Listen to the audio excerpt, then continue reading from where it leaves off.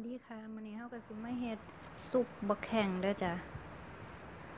ใส่น้ำลงไปเด้อจ้ะเฮาก็สิมาใส่ปลาแดกลงไปสัก3ช้อนเด้อจ้ะ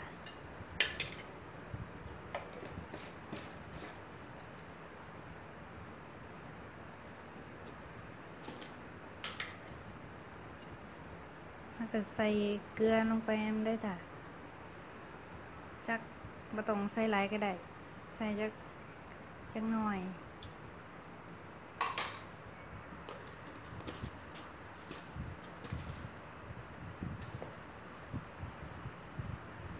ต่อไปเฮาก็สิใส่บักแข้งเด้อจ้ะบักแข้งหรือว่าบักเขือพวงที่คนไทยเอิ้นว่าบักเขือพวงเด้อจ้ะเฮาก็สิใส่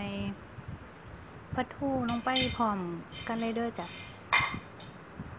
เพื่อมันสิได้สุกพร้อมกันมันก็เดือดแล้วเด้อ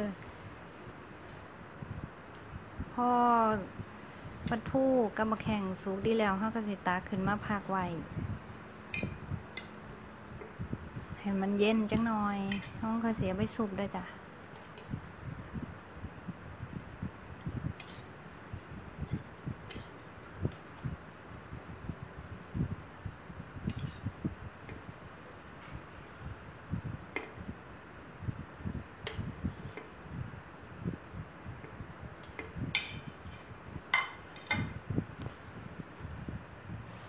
ปลาทูกับบักแข้งเย็นแล้วเฮาก็สิมา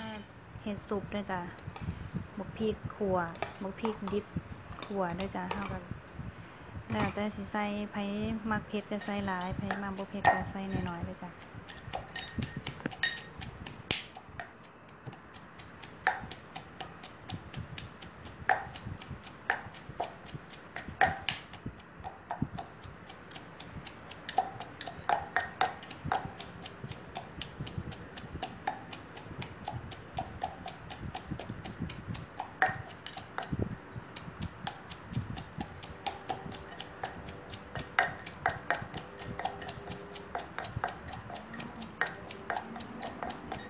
พอบักพริกของเฮาแหลกดีแล้วเฮาก็สิใส่เนื้อปลาทูลงไปเลยจ้ะเนื้อปลาทูแกะกลางออกเด้อ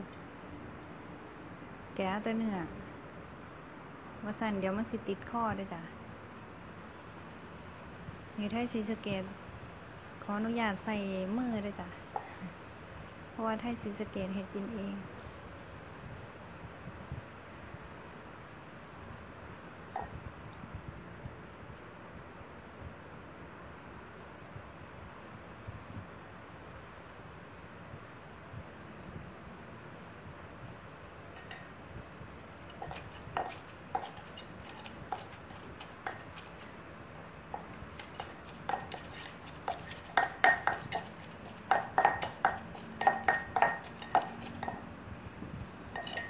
เนื้อปลาเฮาก็บ่ต้องตำให้มันแหลกแห้งเด้อเพราะว่าเดี๋ยวเฮาก็สิได้ตำพร้อมกันกับบักเขือพวงอยู่แล้วเด้อจ้ะบักแข้งเฮาก็บีบบักแข้งลงไปบีบแล้วแต่หน่วยมันเด้อจ้ะขวนมันก็ยาวลงไปเพราะว่าเดี๋ยวมันสิบ่แซ่บ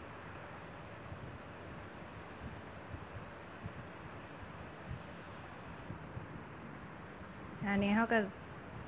บีบบักเขือเสร็จแล้วเด้อจ้ะมันเฮาก็สิตำให้บักเขือมันแหลกน้อยแหลกหลายก็แล้วแต่ความชอบของแต่ละคนเด้อจ้ะ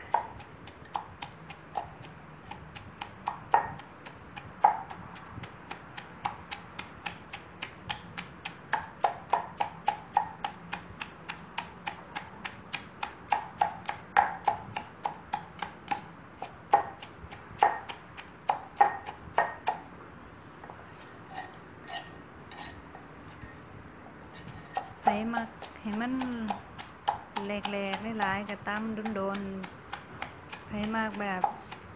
ให้มันเหลือเป็นหน่วยเอาไว้ถ้าคุยกับข้าวเหนียวก็บ่ต้องตำโดนเด้อจ้ะ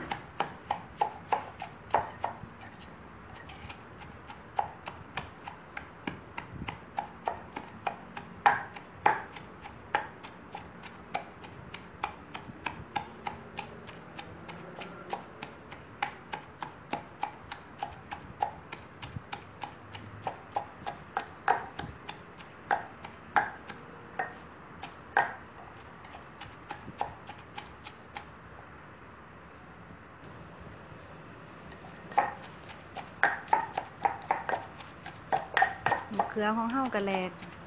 ดีแล้วเด้อจ้าขั้นตอนต่อไปเฮากะสิมาใส่น้ำปลาร้าที่เฮาต้มใส่กับมะเขือไว้อันนี้ก็คือกันถ้าแม่นเฮากินกับข้าวเจ้าเฮาก็ใส่น้ำหลายๆเลยจ้ะเพราะว่ามันสิได้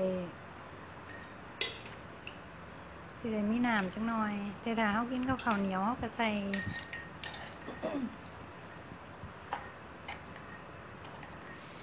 น้ำน้อยๆมันค่อยสิได้คุยได้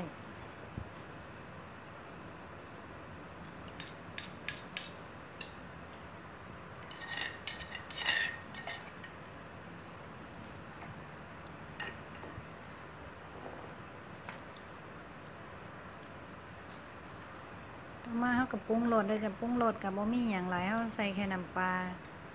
หรือผู้ใดอยากใส่ผงชูรสก็ใส่ได้เด้อจ้ะซิมเบิ่งก่อนว่ามันเค็มบ่ถ้ามันเค็มเฮาก็บ่ต้องใส่น้ำปลาหลายพอมันนัว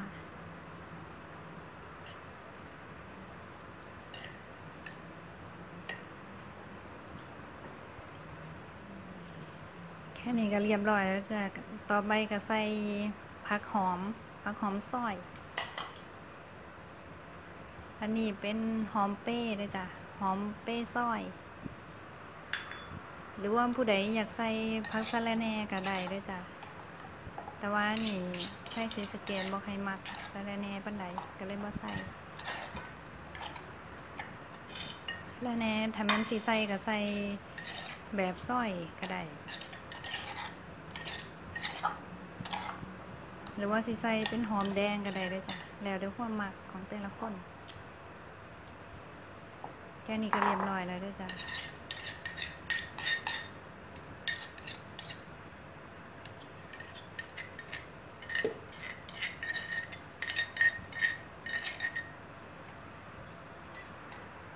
แค่นี้ก็ได้แล้วซุปบักแข้ง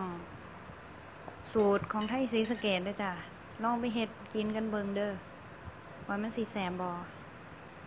แต่สำหรับไทยศรีสะเกษแซ่บหลายด้วยจ้ะเดี๋ยวพอกันคลิปหน้าด้วยจ้าอย่าลืม Subscribe ด้วยจ้า